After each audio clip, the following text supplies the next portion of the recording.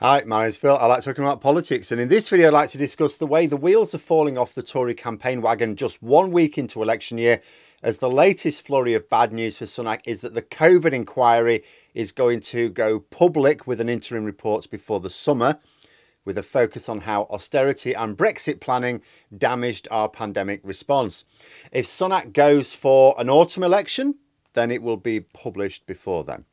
But first, if you'd like to be notified of daily news and politics, please subscribe to the channel. So the bad news just keeps coming for Rishi Sunak. This weekend alone, he's been faced with a resignation, which draws attention to his betrayal of net zero promises. His pensions minister being investigated for misappropriating public money for party political purposes. And now the news that an interim report will be published from the COVID inquiry. The COVID inquiry really is a potential banana skin for the Tories. Nobody can deny that pretty much everything the government gets to touch is worse off now than when they won their last election. Give me a majority, said Boris Johnson, and I can deal with all these problems. It'll all be marvellous. Only when people gave that narcissistic Etonian psychopath a large majority, everything got much worse while he sat back scoffing cheese and wine. Funny that. But the Tories talk about how COVID derailed their plans, how it couldn't have been foreseen at the time of the election. And it's a powerful line for some voters because COVID would have derailed a lot of genuine plans. Absolutely. How could it not? Massively affected the global economy as well as the British economy.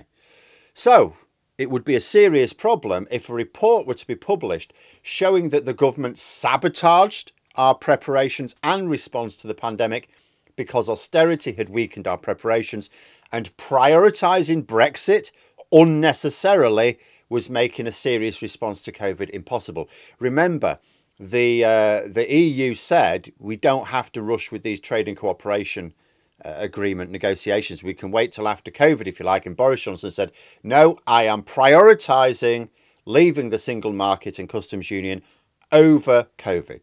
That's what he said, and that's what he did. And of course, this report is now going to be released. The COVID inquiry itself is so wide-ranging, needs to interview so many witnesses, consider so much documentary evidence that it will take years.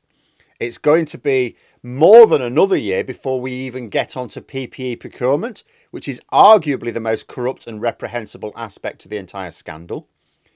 Once the inquiry is over, it will then take time to produce the final report. We're talking years. But we need to learn the lessons now. Not for political reasons, but because we could be faced with another pandemic at any time. It's known that our readiness for a future pandemic is actually worse than it was for COVID in 2020. We didn't even build up systems in hindsight. We've made ourselves weaker.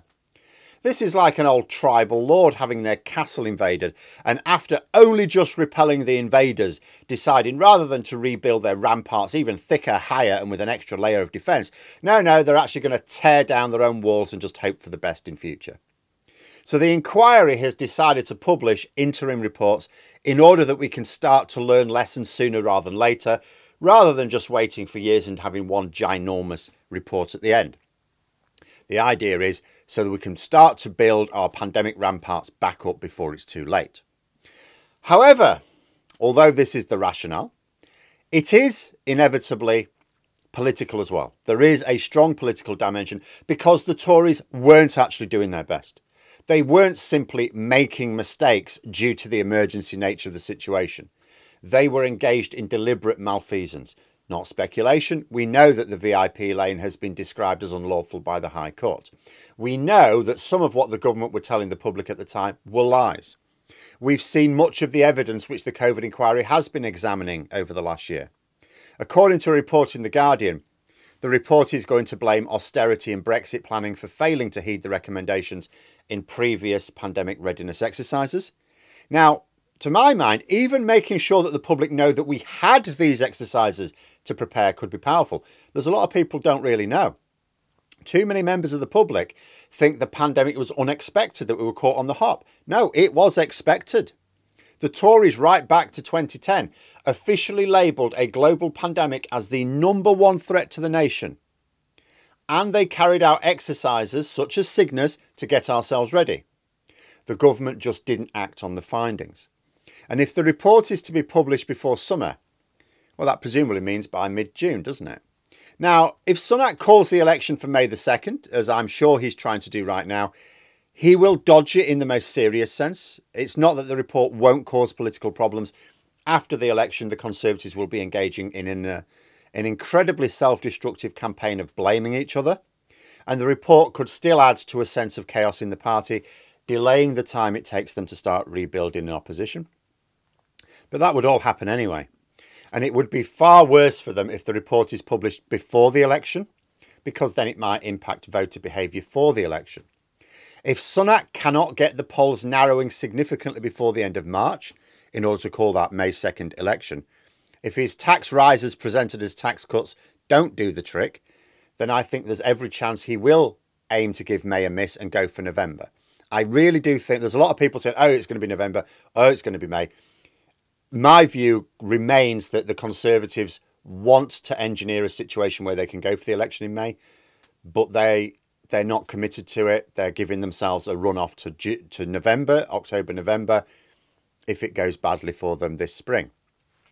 But apart from all the other problems that this would pose, all the other serious risks he would be taking, it'll now be a decision that means having to deal with a COVID inquiry report.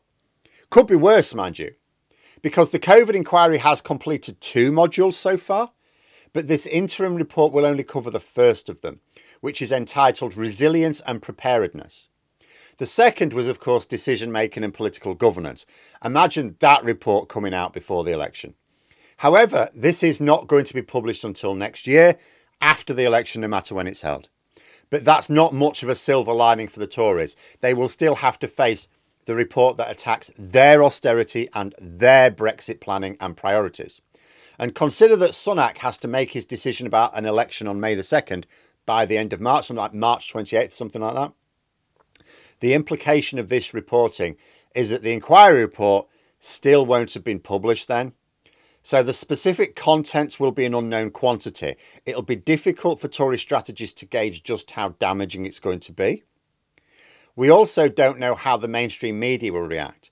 The Tories know that most of it will do the Tories a favour in misdirecting the public if possible, but it's not always possible. Like, will it be another Partygate, for example, where the Tory client media can try and distract, can try and deflect the damage, but ultimately they'll struggle. If it's published in June, consider the context. It comes at a time when the political news is starting to dial down. Assuming Sunak is going for an autumn election, he's missed out May, he's not called the election for May, so it looks like it's going to be autumn. It's going to be published after the excitement of the local and mayoral elections has died down. It's going to be published as Parliament is farting about with the tail end of bills getting ready for the summer recess, and as more attention is being paid to the American presidential race, and Britons are treated to the unhinged rantings of the Tories' best mate, Donald Trump, who at the moment you only really know what he's playing at if you're if you're following on social media. You know, he's mostly playing his trade on Truth Social, so we have to get people leaking the bits onto Twitter. If you're out of that loop, you have no idea what he's up to at the moment, other than facing a load of legal strife. Summer tends to be a slowish period for political news stories, so anything serious does tend to get coverage. Rishi Sunak may either need the orange one to be incredibly entertaining on a daily basis, or the biggest dead cat you've ever seen in your life. Because this is just one more very high stakes risk to the Tories delaying the election beyond May. Without that report being published, they won't be able to gauge how damaging it is. They won't be able to gauge whether or not their client media will be able to sort of cover for them, as they have been doing through much of the COVID inquiry. They don't really know. They can try and manage it, but they don't really know. It's an unknown quantity, and it will be an unknown quantity in their decision making. Do we go for May or do we go for November? And we may find there are more reasons yet to come.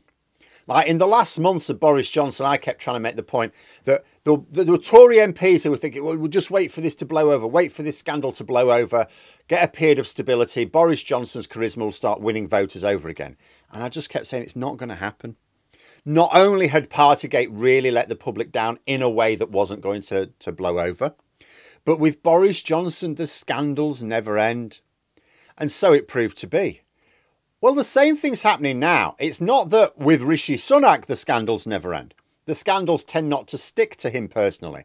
but his party is still generating them. We've had multiple examples of very bad news for Sunak and the Tories just in the past week. And consider from last week, this time last week, the first week of election year, the Conservatives and Labour are going to attempt to stage manage everything in fine detail. They're going to make mishaps. But for the Tories, it all went to shit immediately. Imagine the scandal still to come. And the longer the Tories leave the election, the more skeletons come tumbling out of their closet. And this COVID inquiry report could be packed with a few of them.